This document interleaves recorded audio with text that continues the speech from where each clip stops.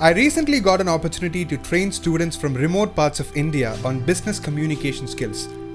After one of the sessions, a guy walked up to me and asked, "Gautam, I don't have much problems with my grammar. I'm pretty okay with it. Yet, I find it really difficult to speak fluently in English. Can you help me with this?"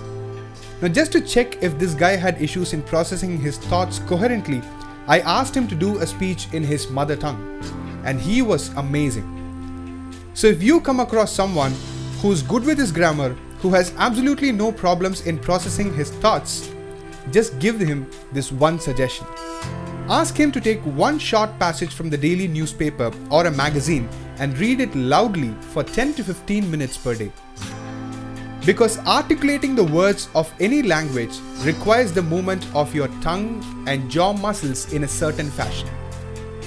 Someone may not be able to speak fluently in English because his tongue, his jaws, and muscles that enable speaking are not used to the movements that the language requires.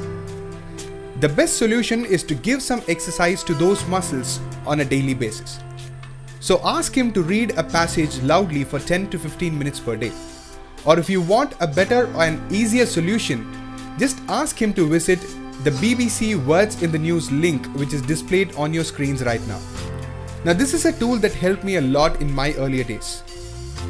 They give you a news passage and you have a report button right next to it.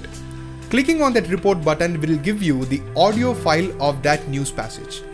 So in my earlier days, what I used to do is I would download one passage, I would listen to it a few times, and then I'll try talking along with the audio track. And this helped me to improve my fluency as well as to get rid of my mother tongue influence.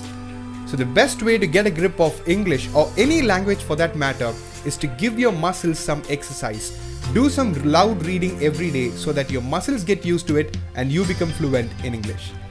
Thank you for watching. Let this day take you closer to success.